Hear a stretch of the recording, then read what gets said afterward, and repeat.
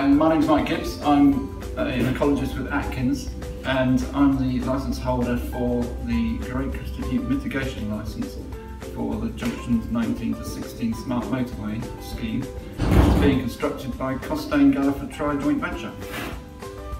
And I'm going to talk today briefly about the J19 NEWT and the mitigation we're employing on this scheme.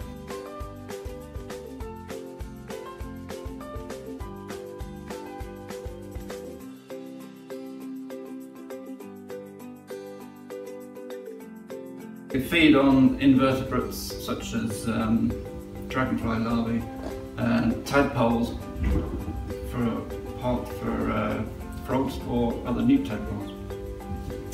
They sometimes overwinter at the bottom of ponds, but they mainly overwinter on land, as we'll see. Hello, I'm Irfan Junaidi and I work for Thomson Ecology. I'm a graduate ecologist working on the J19 NEWT mitigation on the M1 motorway. Could you explain the differences between the species of newts out there? Certainly. So there are three native species of newt in the UK. We have smooth newts, palmate newts and great crested newts. Great crested newts are the rarest of the three. They're also the only large species of newt that we have in the country. They're also the most distinctive of the three. They grow up to about 15 centimetres, have dark warty skin. They're also called the warty newt for that reason. White speckling along the flanks and very bright orange bellies with large dark spots. So those are the major differences. Obviously, when they're in their aquatic form, the males have the very distinctive, iconic jagged crest across their back and white stripe across their tail. So you can't miss them. These are suitable breeding ponds. So traditional farm ponds, which were always of a medium size, with good habitat around, and didn't have too much in the way of fish or other waterfowl, apart from maybe the odd duck. These are ideal ponds for J19 NEWT. Not too shaded, they were always kept open so that animals could feed and wash in them. They had some vegetation in them, and the newts need the vegetation to lay their eggs. So medium-sized ponds, not too shaded, with some vegetation are ideal. Larger ponds, particularly fishing lakes, are not so suitable because some fish will eat the newt larvae. And on the M1 scheme between junctions 18 and 19, we've got several ponds which are J19 breeding ponds, and these are the ones that we're concerned with, are the ones that are within 500 metres of the works, because newts can move up that distance. They may move further, but generally they're within 500 metres of their breeding ponds. Terrestrial habitat is woodland, scrub, rough grassland, and all these habitats are on the M1 verge. And as you can see from that photo, the M1 verge within 500 metres of breeding ponds is very suitable for J19 NEWT. Now, as I said before, the adults will spend time in the terrestrial habitat in the winter, and the juveniles will tend to spend 2 to 4 years there after they've emerged from the ponds. They do use refuges to hide under, and these would be typically stones, rubble, debris, logs, and in the winter they'll hide down in burrows and crevices. What is the importance of J19 newts? So J19 newts are one of our European protected species. They've been given that designation over the last century because of their rapid decline in this country due to intensive agriculture practices. So they've been given that certain status in our legislation, which makes it illegal to disturb, capture, harm or kill them, which is why we require licensing in order to actually capture and disturb them, in order to capture them and translocate them to safer receptor sites during projects like this. What is the importance of the newt fencing? So during mitigation schemes like this, we install what is called an exclusion fence, which essentially cordons off the working area in which we are meant to trap the newts. And so the fencing is backfilled into the ground, which prevents anything from going in or out. And then around the inside of the fencing, we install pitfall traps, which are essentially just buckets buried into the ground, flush with the surface of the ground. They're vegetated, float.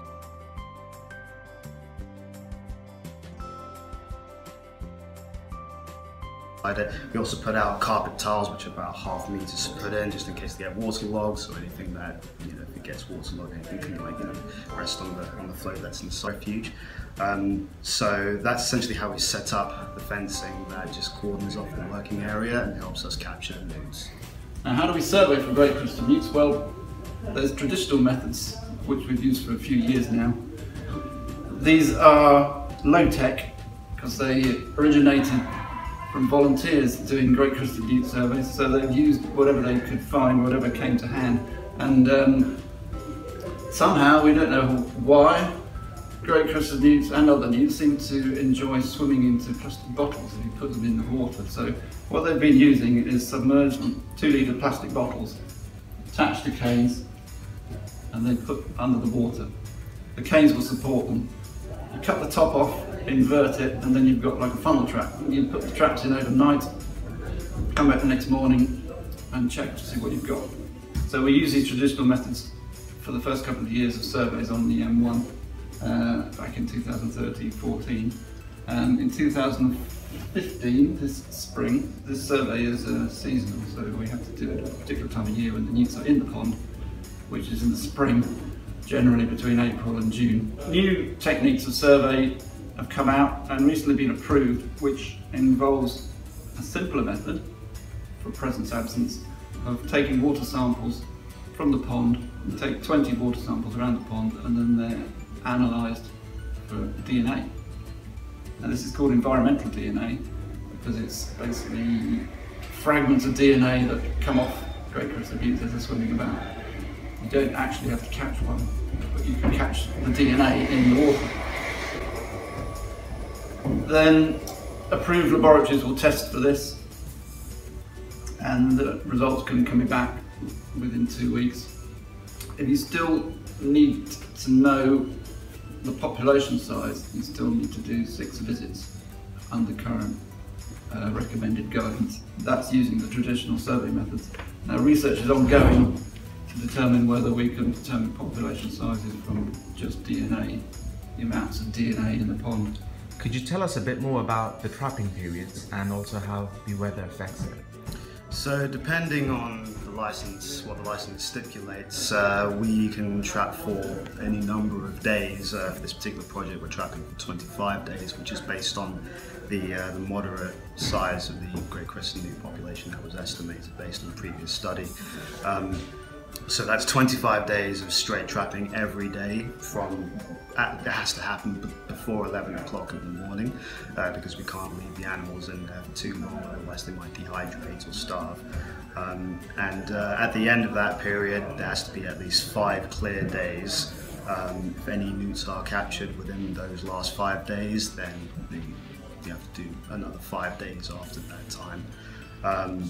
So during that 25 days, weather conditions can play a big part in that.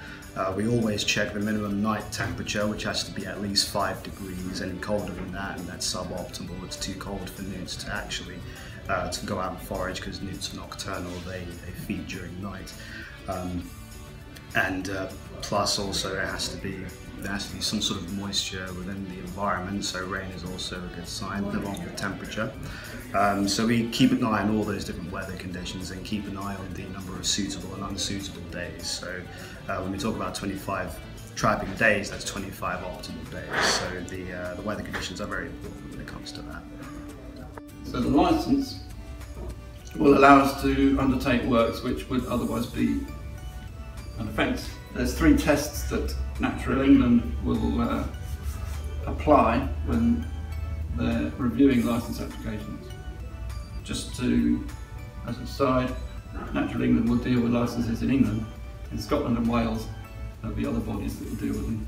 So on the M1 scheme, we've had these, our application tested against these 3 tests, which, as it says there, are the imperative reasons for overriding public interest, no satisfactory alternative, and the no detrimental effect on the population. So our scheme passes those 3 tests because of the mitigation we're putting in.